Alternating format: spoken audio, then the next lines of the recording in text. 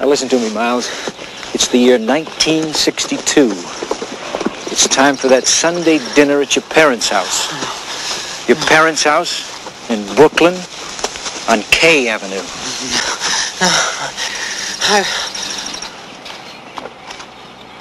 No! What are you standing there? Come in! Your food is getting cold! Let's eat. Miles, take some peas. Soon the Passover holidays are coming and you'll be wanting to wear your matzahs. No, I got something to tell you.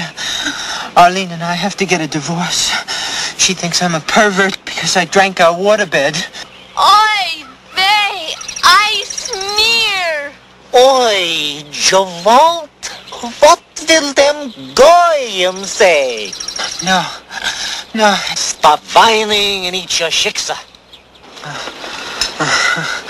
Oh, no. No, please. Don't let in the light. Oh, cover those lights, please. Please, don't get up. I was just passing through. Oh. Erno!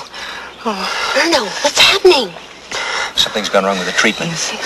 Yes, sir. His brain is locked somewhere else. He believes he's another person. No. I need Max. Miles, who are you, Miles? I'm Blanche Dubois. It means white woods. Oh, he's like a sleepwalker. We can't upset him or it could be fatal. Well, what are we gonna do? You've read Streetcar Named Desire. Just play along with him. He needs another injection. Physical beauty is passing, a transitory possession. But beauty of the mind and richness of the spirit and tenderness of the heart. And I have all those things. Aren't taken away, but grow, increase with the years. Strange that I should be called a destitute woman when I have all these riches locked in my heart.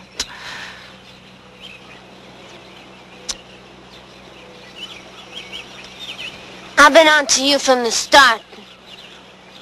I've seen how you try to sprinkle this place up with them powders and those fancy French colognes.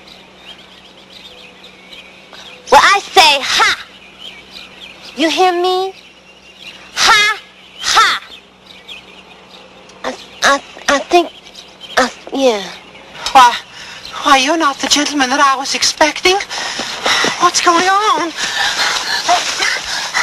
Whoever you are, I've always depended on the kindness of strangers.